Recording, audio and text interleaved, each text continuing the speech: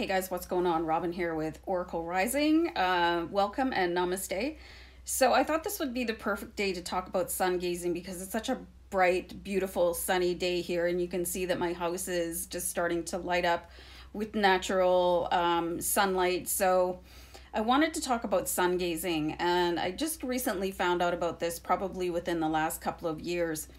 So sun gazing is this is something that has been proven by scientific research. So, but with all of my subjects, I always want to recommend that you guys follow your own direction and do research on your own just to satisfy yourself that what I'm talking about is for real. So, sun gazing is the practice of actually just looking directly at the sun, and there's safer times to do this than others. The best times are within an hour after sunrise or an hour before sunset, and you literally just stare at the sun. And if it's too bright, you can shield your hand over your eyes or try squinting to help you out. So what you should do is sit there without using eyewear, and it's not good enough just to sit in your living room and look out the window, or go sit in your car and look through the windshield or something like that. You should not be using any sort of filtration, like a pane of glass or contacts or your glasses or sunglasses, because it defeats the purpose. So some of the benefits of sun gazing are that it strengthens your immune system, it decreases your stress, it promotes clearer thinking, you have greater feelings of joy, it activates the pineal gland, reduces hunger, and increases your perception of other dimensions. And I find all of these are particularly important. Your immune system is what protects you from getting sick. So if you can have a natural and free way of going ahead and strengthening your immune system, then why not do it? And not to mention that it's extremely relaxing sitting in the sun and doing a meditation or do your yoga or whatever, but just take that time out to really look at the sun head on. And remember, again, you can shield your eyes or try squinting. So decreasing stress. I mean, who doesn't want less stress in their life? Am I right? And also taking that time out to just sit in nature or your yard or on your balcony or wherever to eliminate stress in your life, because stress is something that can make you sick. It can make you anxious. It's just, stress is not good for the human body. Absolutely, anything you can do to eliminate stress, I'm all for it, right? Clearer thinking. What if you could see your path in a certain sharpness?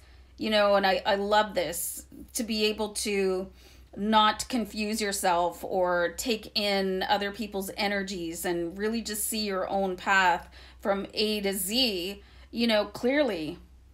So this one I love is the greater feelings of joy. And I find this, when people go on vacation and they typically go for something where, well, me anyway, where there's a beach, where there's lots of sun, and you just feel so happy. It's got more to do than being away from home and taking a break from work. It's because the sun is energizing you and you're just soaking up all that natural sunlight. I live in a bit of a flight path here, so I'm going to try not to mute if a plane goes over, but if it's too bad, if it's really loud, I'll mute it. I'll go on pause.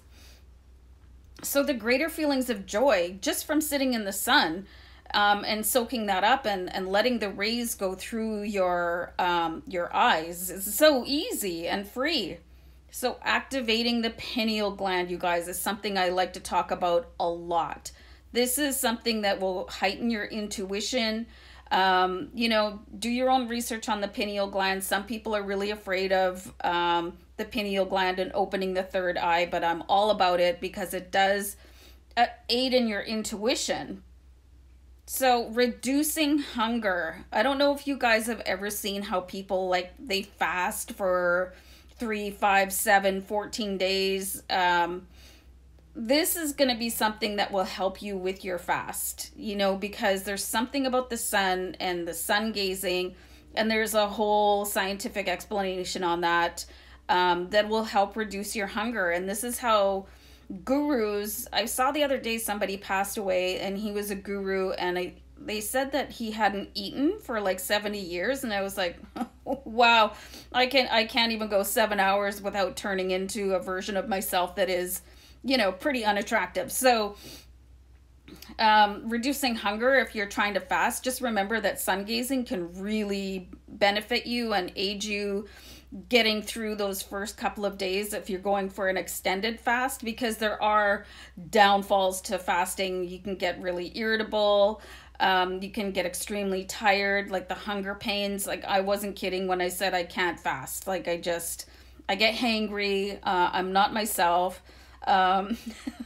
So I've tried to fast before and I was like, oh, I just can't even do this. So I ended up like almost breaking my toaster because I ate half a loaf of bread afterwards. I thought it was hilarious. So, and the increasing the perception of other dimensions.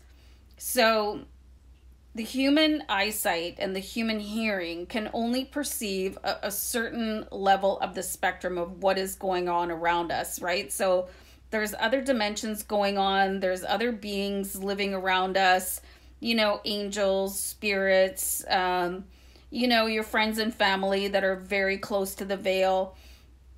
And some people are able to communicate with other dimensions very, very easily because they do sun gazing, and it does strengthen the ability to see other dimensions and, just open up, like blow your world wide open. So I think that's really cool.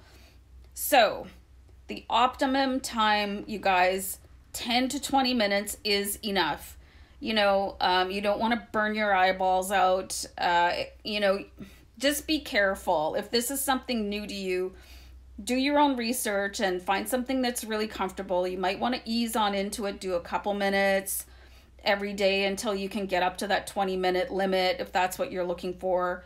And if you're in a place that's really cloudy, like I used to live in Vancouver in British Columbia, it wasn't always very sunny there. And right now I live in Manitoba and we have really short days in the winter. So, getting up for that sunrise or catching the sunset can be pretty impossible because the days are so short. And meanwhile, I'm not going to go outside for 10 minutes when it's minus 40, but that's a whole different story. So what do you do if there's no sunlight available for you to go and sit in? So there's a sun gazing frequency. Everything emits a frequency, everything. So I found this sun gazing frequency on YouTube, and I found one that really worked for me, and I'll play it in the background. If I'm working or just sometimes if I'm watching TV, yes, I watch TV. I'll have the sun gazing frequency going on in the background so that I can benefit from it. So really check this stuff out, you guys. It can really improve your health. It can improve your cognitive health, reduce your stress and do all kinds of amazing, wonderful things for your body.